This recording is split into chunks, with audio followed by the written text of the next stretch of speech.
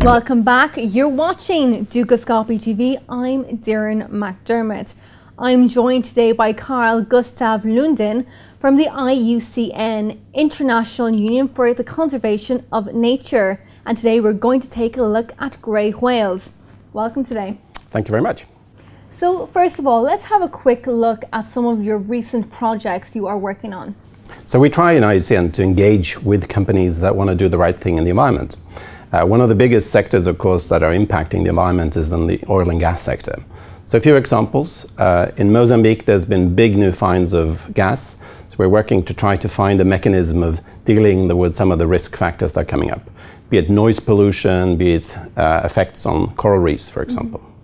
In Yemen, we've been looking at the Yemen LNG, which is the largest industrial project in Yemen's history, dealing really with displacement of corals. So a number of the corals were affected when this big operation was being built, the LNG plant, and we've been monitoring and assessing what we can do to improve on the situation on the ground. We also looked a little bit at the Niger Delta. Arguably, this has been one of the places where there's been a lot of social conflict, but also a number of significant environmental impacts. IUCN has tried to advise the company and the government to find a better way forward in terms of some of the risk factors there.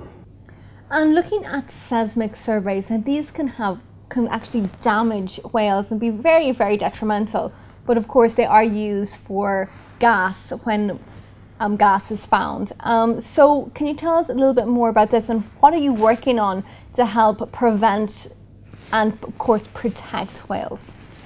So I think it's hard for us to imagine living here on land what the kind of noise levels are on the ocean, but they're incredibly loud noises. Okay. This is used so that we can go through the subsoil and understand the configuration of the gas deposit.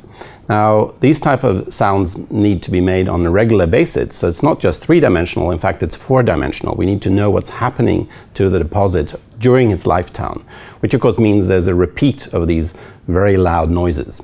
Now, marine mammals communicate largely through sound. If you think of it, how would a whale find another whale, for example, to mate? Well, it gets really tricky for them if they can't hear each other. So if they damage their hearing, they're sort of lost and they won't find their kin. If they're also too close to the source, in fact, the noise is so loud that you can have internal rupture and you can even kill animals. So this was a very big issue, and of course, the Russian government, together with the company Sakhalin Energy, was very keen on finding a solution to avoid damage to the whales. So about 10 years ago, they asked my organization, the International Union for the Conservation of Nature, to address this issue. So we put together some of the best whale scientists in the world. The intention here was to really help the company to get the best advice that they could in an independent fashion. So this would be done in such a way that the company could really say, okay, well, we've done the best we could to protect these whales. I'm happy to report that 10 years ago, there were population in the Sakhalin Shelf was about 120 whales. Today, we assess it to be at least 155 whales. So there's been a significant increase in the number of whales in this area, which actually was much better than anyone dared to hope at the time. That is great news. And looking at Mozambique, where they found new gas, can you tell us a little bit more about this and how you are going to protect the whales? So in Mozambique, we have a big migration corridor. For example, you have humpback whales migrating down to the Antarctic. You have a number of other beaked whales, you have dolphins, so a number of different whale species occur in this area. These animals, again, need to communicate. They bring up their young in these areas, so they're also very sensitive. Now, the companies we know are very sensitive also to investors and what investors think. And investors don't want to have dead whales floating around. That's bad publicity for everyone. And of course, it's obviously a really bad thing to do. So what we've tried to do is engage with the companies to find solutions for them, to help them set in place protocols, standards that actually mitigate some of the risk factors and reduce the overall threat to the animals. And we are seeing something similar in Yemen as well, is that correct?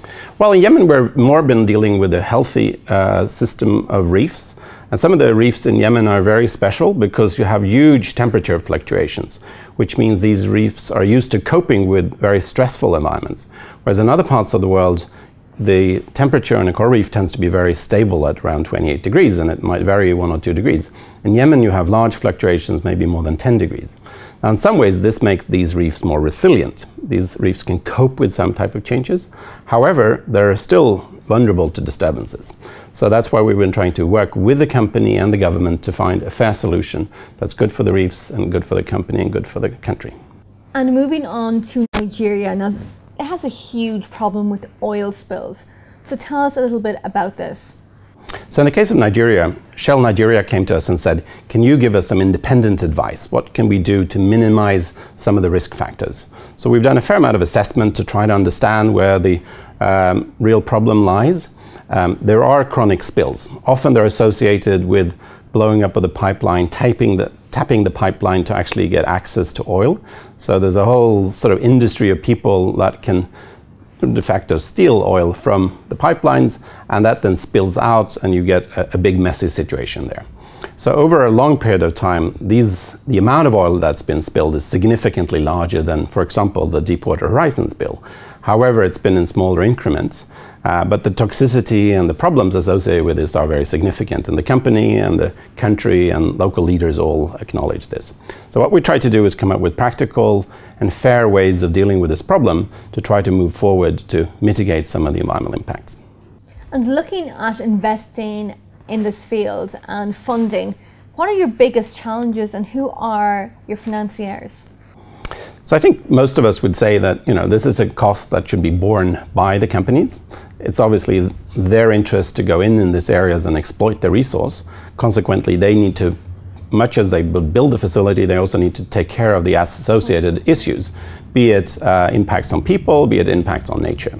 So that's the basic premise of all what we do, is we work with the companies to try to find a solution, and they should self-finance that part of it. Now, there's also an interest from some of the investors. So in some cases, the investors also have a consortium. It could be banks, it could be investment firms. And they basically then say, well, as investors, we also need an independent assessment. We need to make sure that what's being done is the best that can be done so that we don't put our investors at risk. And that can then also be a funding source. They want to make sure there's a due diligence that the company is actually following its own rules or the government regulation. And then, of course, you have a number of environmental groups that are very concerned, be it of the whales or be it of other types of issues. And many of them then fund individual projects associated, for example, of understanding the dynamics in populations or trying to work with the different scientists to improve on the knowledge base so we can make more and better informed decisions on this. And finally, I think you have some foundations that have a strong interest also, a long-term commitment to reforming the way certain sectors are operating. And they then work hard to find ways of improving how things are being done. And this is an attractive proposition for them as well. With a small amount of money, they can see a big impact on the environment. It was great having you in the studio today. Thank you very much. Thank you. My pleasure to be here. And thank you for watching Gustaf TV. Do stay tuned as we have plenty more interviews like this heading your way. Goodbye for now.